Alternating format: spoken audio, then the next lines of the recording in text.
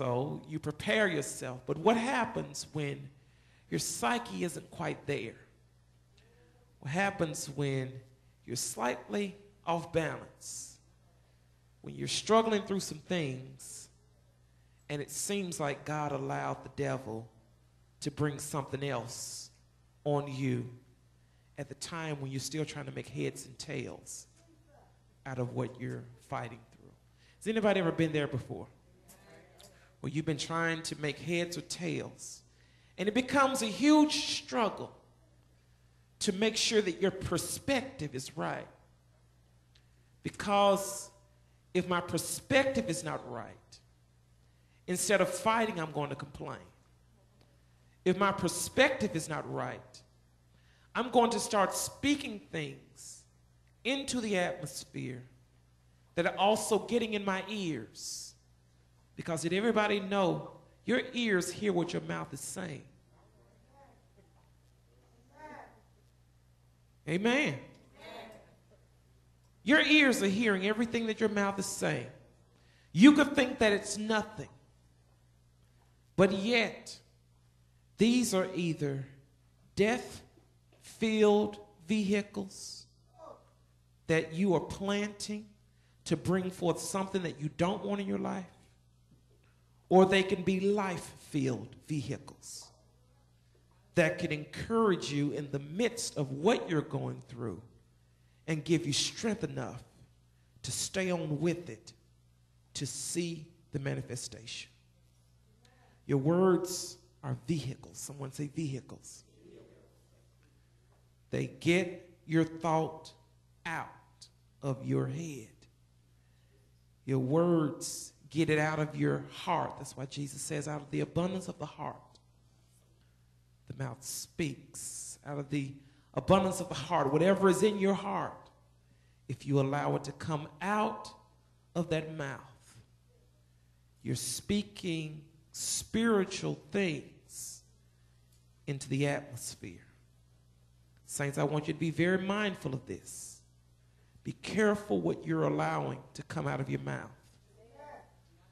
Because if you start to speak negativity over yourself, you're going to struggle more than you have to in 2011. If you speak positively, even though we know the devil is going to come, you find that God works on those positive containers, those positive words that you're speaking. He works with that, and he encourages you in the midst of what it is that you're facing. Often, I would even tell you, it's good to read the Word of God aloud. So often when we start reading, a lot of times we read quietly, and our ears really don't get it. I'm an educator, and that is one of the multiple intelligences, one of the modes that we use in education. Just on the side, I gave my students a test last week, and I gave them over a month to learn some things. A lot of them, I don't believe, actually put forth the effort to learn it. And maybe Pastor or Mr. Woodard, sorry. Maybe my expectations weren't that high because I already made the retest before I gave them the test. I knew how that was going to turn out. Because I knew that a lot of them were not going to put forth the effort because I put it in their hands. I told you to go and learn it. I'm not going to say much else about it. In fact, I'm not going to say anything else about it. I'm going to see, are you going to have the initiative to go and do it yourself? I have students who are members of this church. They'll tell you I don't believe in pop tests. You need to watch my board. My board, I have every announcement of everything that's coming up, and I tell you a lot of times a month ahead of time. So if you don't pass it, really it's on you. But grace and mercy and understanding my students. Understanding I don't want to put all of those F's in my book. Understanding that I could very easily point the blame to them and say that you didn't succeed because you didn't do it. There do come cutoff points where you just have to do it or not.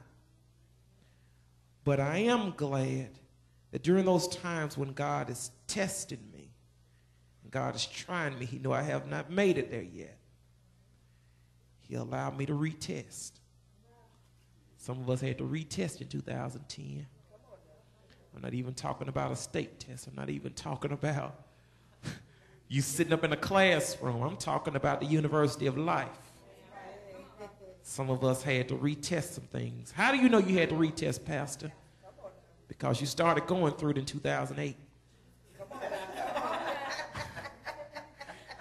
And you hadn't mastered that concept yet. Oh, Lord Jesus, Lord help us. 2007, 2006, Lord, I'm not going to bring it into the next year. Here we are, the 9th day, 2011. You still studying for that test. And you're 5 years into it now. Amen, somebody. Blessed are the Lord, highly favored.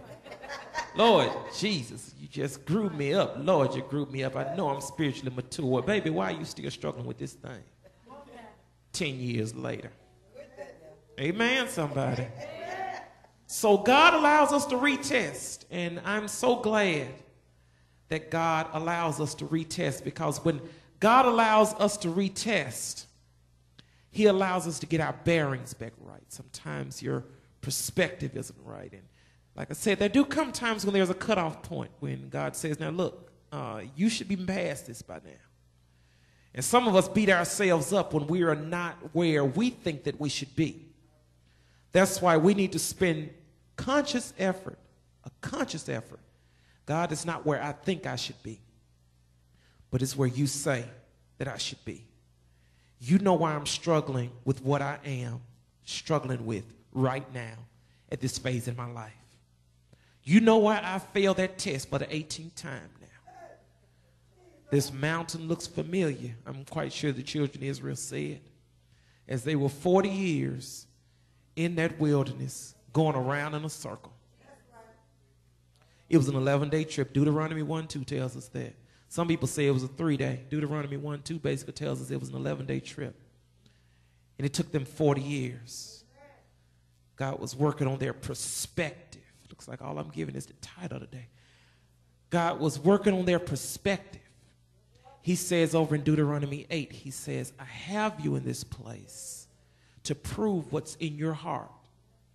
You say that you trust me. You say that you belong to me. You say that I'm your God and you're my people. But yet I have you out here in a situation where I haven't even let your shoes wear out. I have you out here in a situation. How many people know what I'm talking about there? I haven't even let your clothes wear out. Some of us are complaining because we feel that God hadn't moved in the way that we want Him to move. But God is trying to show you, baby, your lights are still on at home.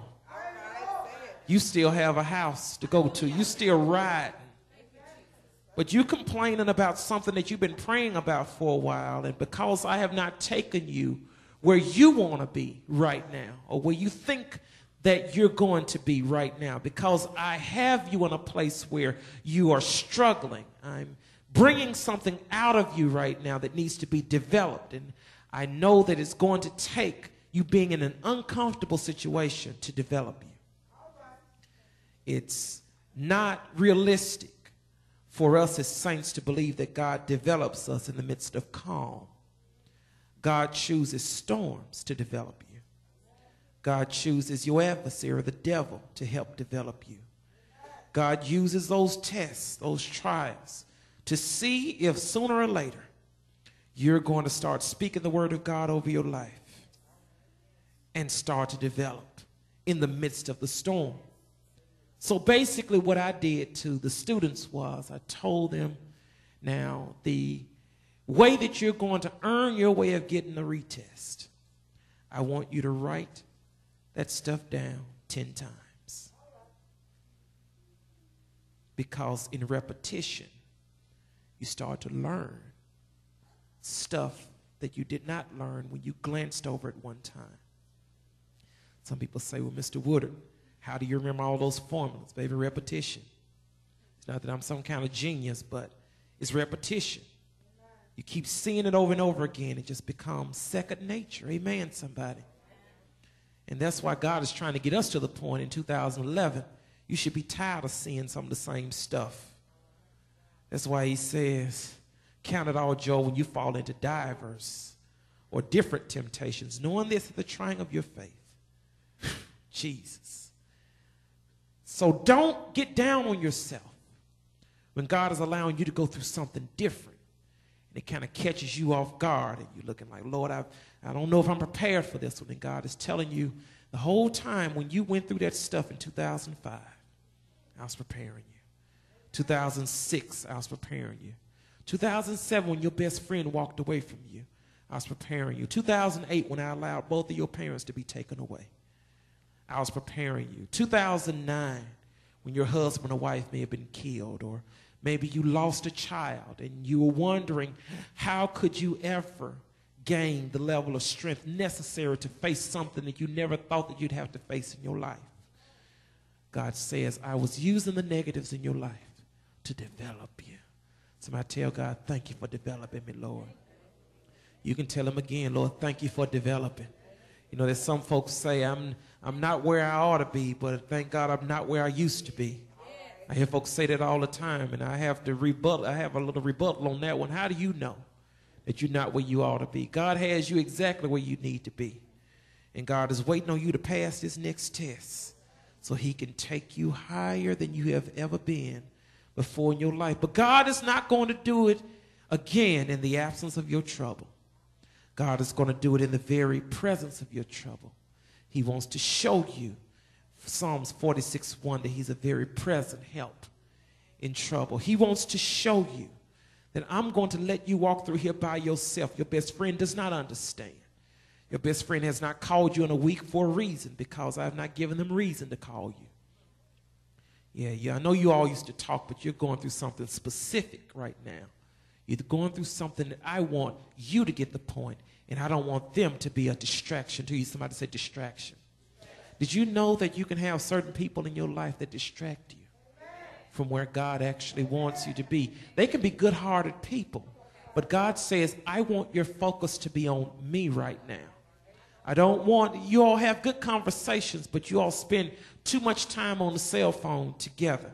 If you run down a detail of your minutes, you're talking to them about 3,000 minutes a month now, and you only prayed about 100 minutes for the month.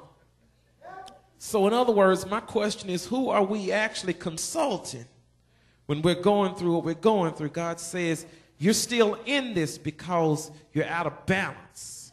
Your perspective is wrong. You think that you can talk it out with a friend. And I like that song that says, I need to talk it over with Jesus. Because some things my friends are still struggling with, and they don't really know how to help answer my call. They don't really know how to help even come at what it is that I'm facing right now. They don't really know how to take what I'm going through right now. They still looking at me kind of crazy because they have no frame of reference. And you can even tell when people have no frame of reference of what you're going through. Because when you're explaining it to them, they're looking at you like you're a Texas mule in Arkansas. They're looking at you like you're Alice in Wonderland, like you just came from another planet. They're looking at you. They don't want to say anything, but sometimes they're kind of snickering. And sometimes they just kind of looking at you and they just saying, I wonder, I always knew it was something different about them. And you take the word peculiarity to a whole new level because you just plain out strange to them. And they really don't know. That's why they started calling less, because you're going through something. And God knew that you were going to be going through it. So, Lord, since you know that I have to go through it, just help me to keep the right perspective. I know the devil is going to fight me. Somebody say, Lord, help me keep the right perspective. Lord, help me look at this thing the right way. Tell somebody, hey, oh God, you need to trust God so you can look at the thing the right way. Lord, help me to look at my situations the right way, because